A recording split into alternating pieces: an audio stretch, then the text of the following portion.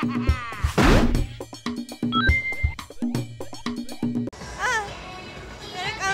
京ゲームショー東京ゲームショー Welcome to Tokyo Game Show Welcome to Tokyo Game Show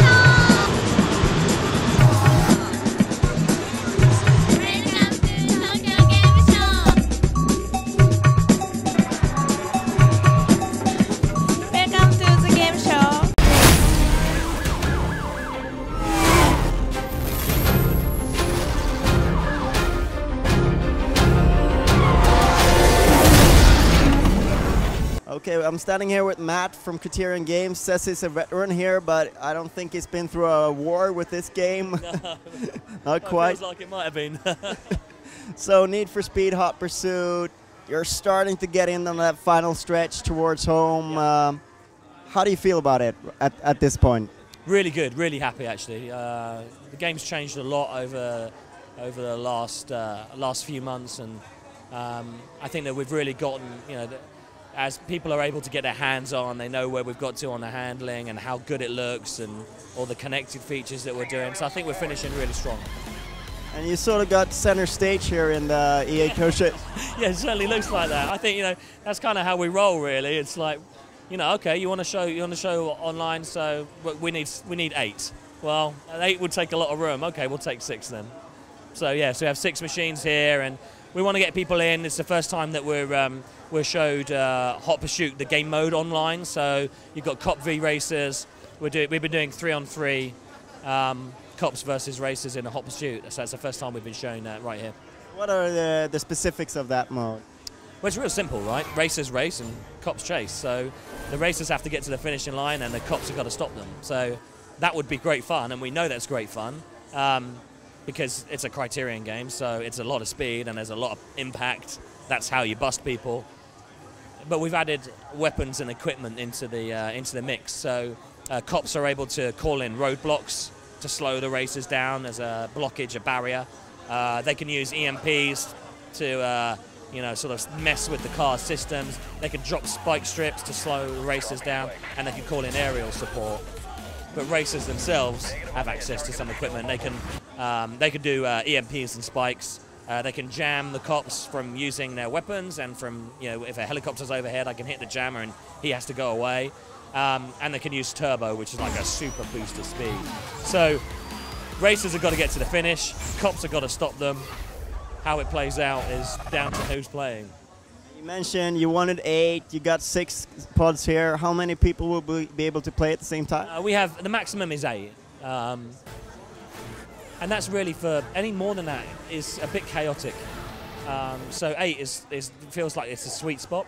But it's the configuration can be 1 cop, 7 racers, or 1 racer and 7 cops, or it can be however you want. That's something that works with like the matchmaking. If you're really good at the game, will it put you in a greater challenge, or? Oh no, well generally, I mean that's all down to the players playing. We wanted to give the player a choice, because what we find is some people, whilst some people really want to be a cop or really want to be a racer, there's times where they want to switch very easily as well. So, yeah, but people will be matched based on their ranking. So yeah, we'll try and get you in with people that of a similar ranking to you. How do you balance that out if there could be 1 cop, 7 racer?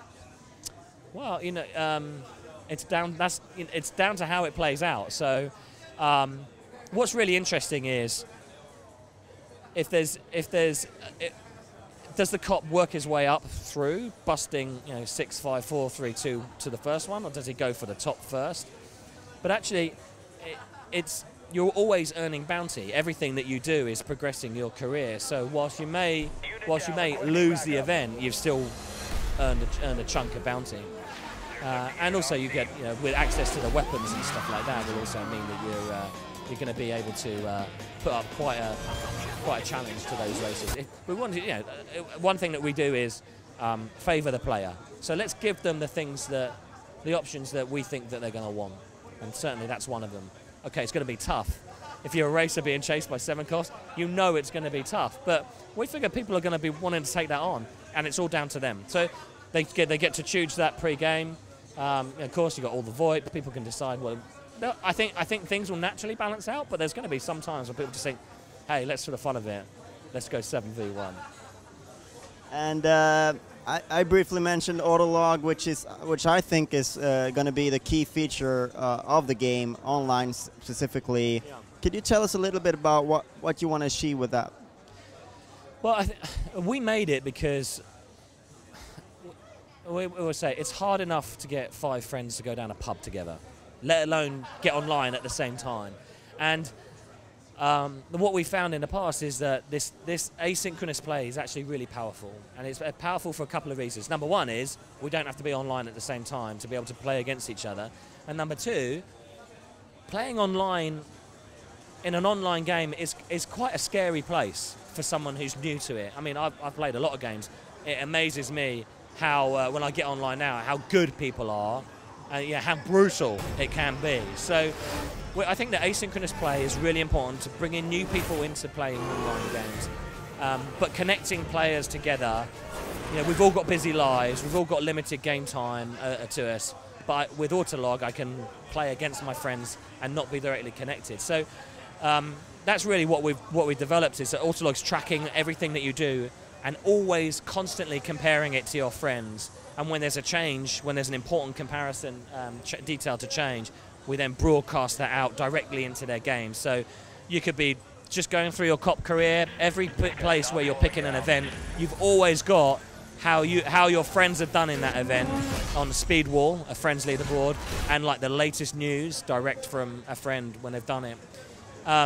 So that is, you're putting your friends at the heart of the game. But then we take it further with Autolog recommends. So in simple terms, when a friend beats me, Autolog is going to tell me about it. So it's constantly comparing through the whole network and then sending out these personalized messages and recommendations. So if I beat you, you're going to get a recommendation saying, Matt's just beaten you. You know, go take it back. We want to engender that social competition, and I could go directly to recommendations, because if I've got 20 minutes worth of game time, I know that I can go there and just play what my friends have been doing and how my friends have been playing. So it just all stems, I think, from saying that friends are actually more important than strangers, or more powerful. And we've got a context. So I know their face, I know their name. We're playing the same game. That's a really powerful sort of competition. So let's bring that right up to the fore. All right, so you mentioned briefly the handling and stuff. Like, how would you compare the handling and the feel of the game towards something like Burnout Paradise? It's very different, actually. Well, it's different but the same, and that's an important thing. So it's clearly, we've got real cars for the first time. So we've got a whole new sort of physics simulation going on. I mean, people might not know, but even for a game that has accessible arcade type handling, we still actually do a huge amount of simulation work underneath. We just then put like the Criterion magic on top, because we want players to be able to feel like be able to drive the car like they think they can drive that car, and just have fun. Drift the car around the corner and have a big smile on your face. But underneath it, there's actually, we get all the real data from the car, from the manufacturers, all the torque curves, and all the dimensions of the vehicles and the power and how the gears are set out. And we bunk all that stuff, we plug all that stuff in, and then we play with how we want it to drive. So I think people will notice the difference. Like some of the vehicles certainly feel heavier. I think people coming to it will feel a sense of. They will be familiar with the handling. If they're Burnout fans, they'll be totally familiar, but it will feel oh, okay, this is interesting. So it'll be very familiar, but it'll be different for them. So you're gunning for a November date, I believe. That's right, yeah. And confident you'll hit it? Yeah, absolutely. That's good to know. Thank you very much for your time. Thank you.